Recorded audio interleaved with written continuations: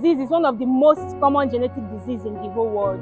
In fact, statistics have shown that over 300,000 babies are born with sickle cell disease every year. It affects millions of Africans, especially here in Nigeria, where the majority of the children with the severe form of the disease die even before they get to age 5. This is quite pathetic and alarming. Hence the need for this outreach.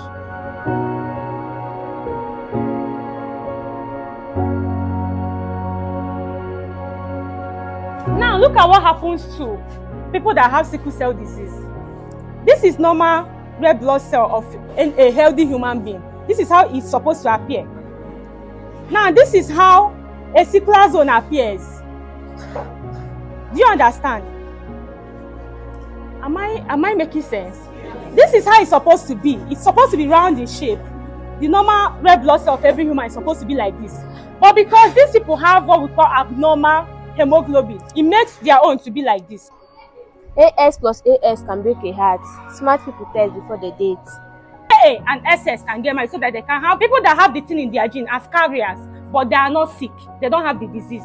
Do you understand? If you see somebody, that they say the person is sickle cell patient, like sickle cell, they are not called patients, they are called warriors.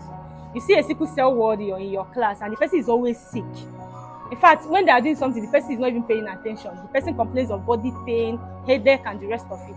What will you do to the person? Show care, support, and love for those suffering with sickle cell.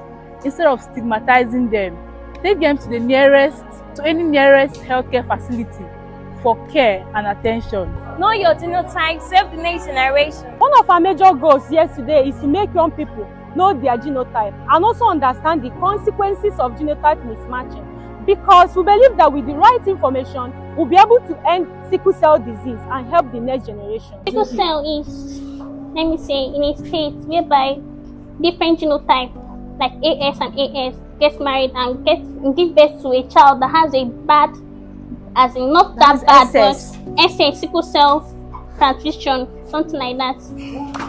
Please clap for her. Clap for this. In Victoria Oyiya Health Foundation, we are breaking the silence as we approach the public. We recommend genotype testing for intending couples to check for sickle cell before marriage.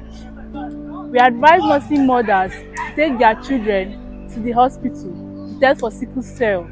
I'm not my genotype, I am a warrior. No child deserves a life of pain. Prevent sickle cell. We are here not just to talk, but to make a difference. We are here handing out information. We are here clearly means about sickle cell, helping students understand the need to be the ambassador of change, not just in their school, but in their homes, their various communities, and our nation at large. Thank you, Victoria Oyiya Health Foundation. Thank you, Victoria Oyiya Health Foundation. Again, thank you, Victoria Oyiya Health Foundation. The impact was impressive because I really appreciate giving the students the what they're supposed to know, because most of these children did not know what they learned today, and I pray may God assist them to know more of it. By their smiles, cooperation, you could tell that they are so happy, excited by your teaching. And I believe through your teaching today, they've learned more about sickle cells and the dangers associated to these sickle cells. And I believe that through this teaching, they will help to end sickle cell disease. Thank you very much. Thank you very much for having us again. The outreach was a successful one. We didn't expect the turn up and the collaboration of the students. Everybody participated. From the way they were asking questions to the way they were answering, we are very proud and we are very happy that we are part of this movement. Thank you.